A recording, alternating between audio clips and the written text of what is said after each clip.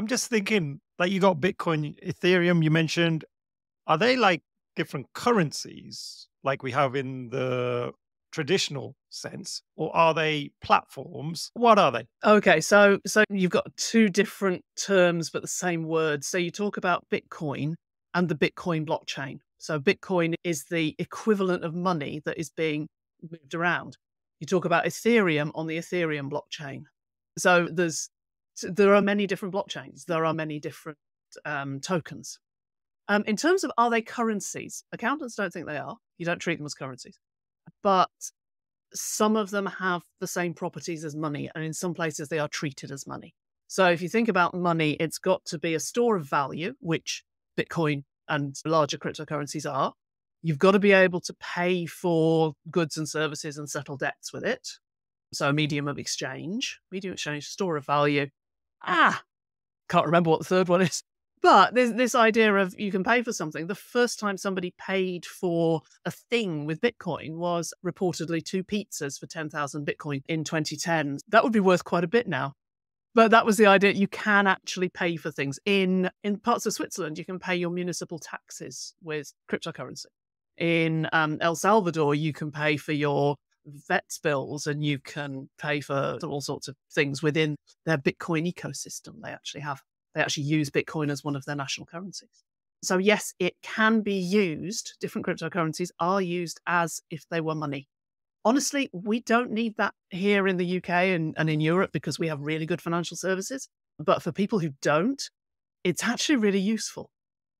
And that's the bit that I think I struggle with, because I think in my mind, as soon as someone says cryptocurrency, I go, oh, that is money. And it's another form of Yeah. money.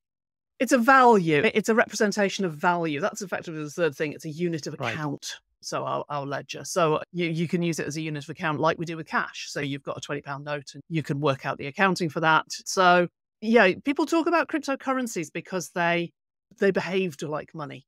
We now talk more about crypto assets because they behave in different ways. So cryptocurrency is one part of that family tree. So actually, the new book that's coming out is getting started with cryptocurrency because everyone recognizes what that means, but it's an introduction to digital assets and to blockchain.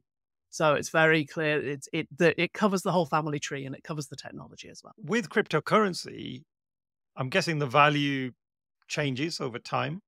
How is that Yeah. decided in that world? It's not decided by anybody. It's the similar question of why do tech stocks go up and down? And there are macroeconomic factors, there is confidence in the market. Actually, an interesting comparison is that with any crypto asset that is issued, there is always technology beneath it. There is some kind of reason for issuing that. So you look at what the thing actually is supposed to do as part of its software. So comparing them to tech stocks is actually quite reasonable because a lot of the value actually depends on how useful are they.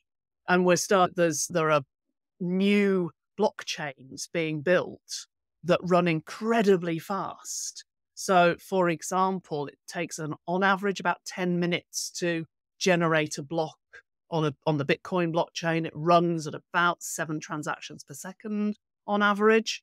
We've got new blockchains coming out that are closing a block in less than a second, and they are processing very high numbers of transactions. So they're rivaling the Visa network and so on.